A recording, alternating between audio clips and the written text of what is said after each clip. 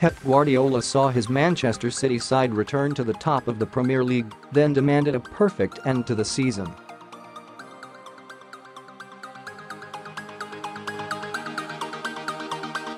City went a point clear of title rivals Liverpool, with Guardiola insisting his side need to win all 6 of their remaining 6 games to retain their title.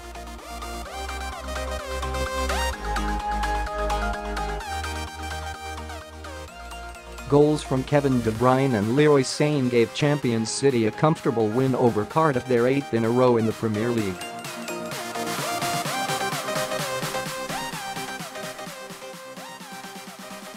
"We know it," said Guardiola. "We have the feeling that if we drop points we will not be champions."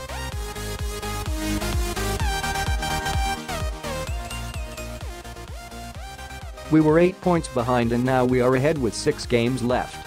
The important thing is we have a chance."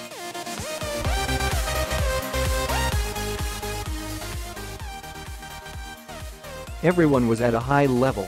"We created incredible chances, the players played incredibly, and it was a good result."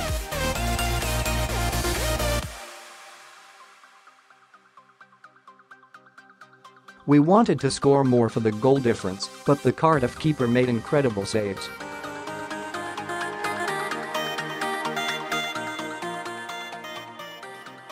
The only sour note for City was an injury to Oleksandr Zinchenko, which has left Guardiola without a recognised left-back ahead of Saturday's FA Cup semi-final against Brighton.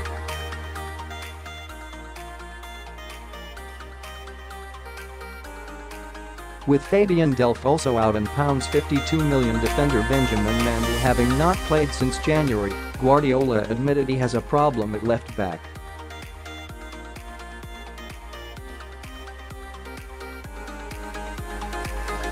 "It doesn't look good," said Guardiola.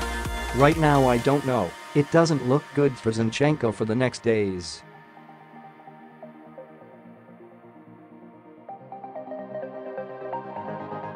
Delph is also out. "We'll see tomorrow how Mendy trains. We don't have many options."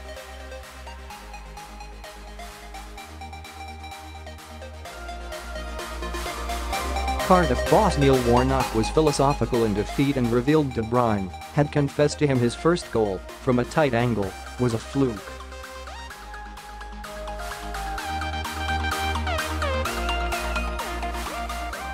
"I said to Kevin, tell me the truth, and he said he didn't mean it, he meant to cross it," said Warnock.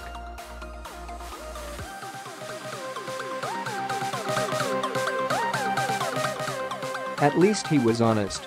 De Bruyne said, "I didn't mean it really, but they all count."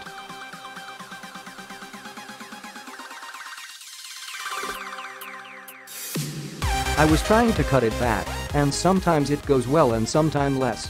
But when it's in, it doesn't matter."